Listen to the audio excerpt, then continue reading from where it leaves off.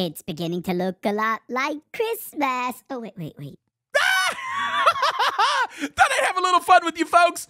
I want to welcome you, my BIBLEin365 brothers and sisters. We have arrived at the book of Jude, and quite a book it is. Now, I have to tell you, this one is an awesome one. A lot of people have labeled this very short book to be called a warning against apostasy or departure from the faith.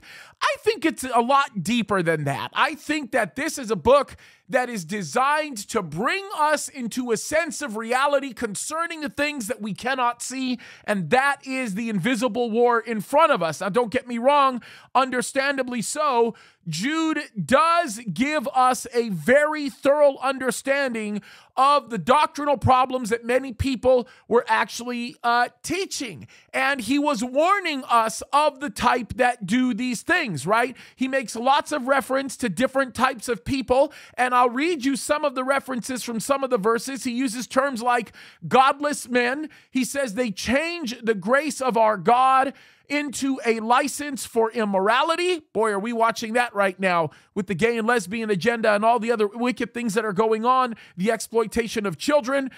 Jude talks about the fact that they deny Jesus.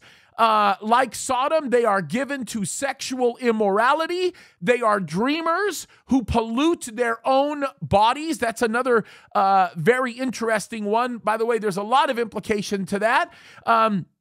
He refers to these people as unreasonable animals, right? Or unreasoning animals, the way it would actually be translated.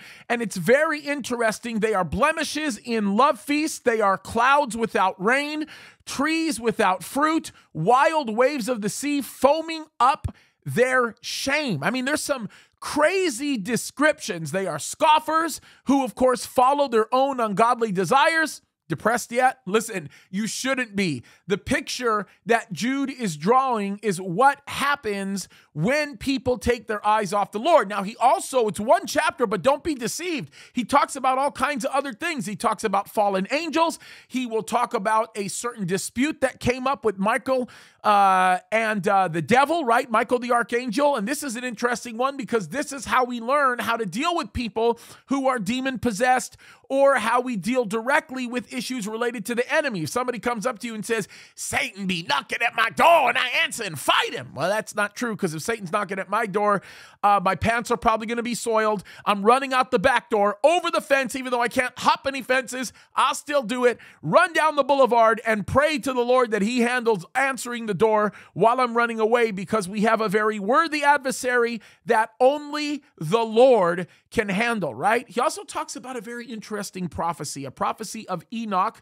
And it is interesting how we do not have this writing concerning Enoch, although Jude makes reference to it. There is a lot of stuff that we are going to discover in this book. You are going to be blessed. And of course, I have a full teaching through the book of Jude.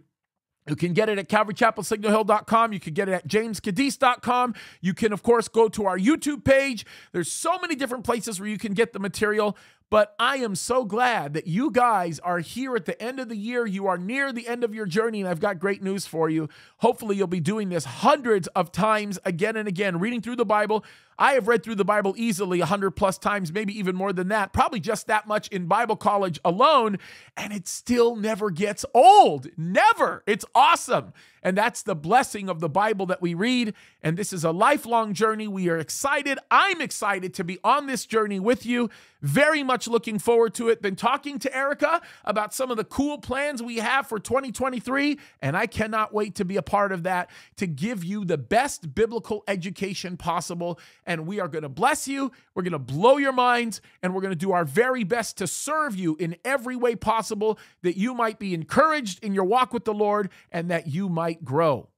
God bless you guys. We love you. Keep fighting the good fight.